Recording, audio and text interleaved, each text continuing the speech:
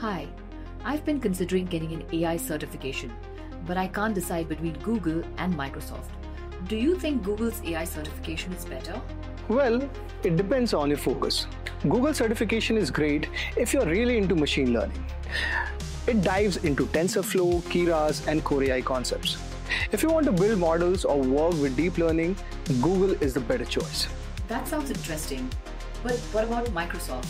How does their AI certification compare? Well, if I talk about Microsoft AI certification, it is more focused on integrating AI with cloud services, especially with Azure.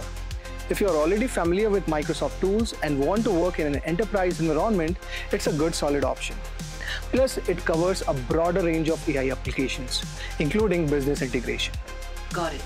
So Google is better if I want to be hands-on with machine learning, and Microsoft's more for cloud-based AI enterprise solutions. Exactly. Both are strong, but it all depends on the direction you want to take in your career.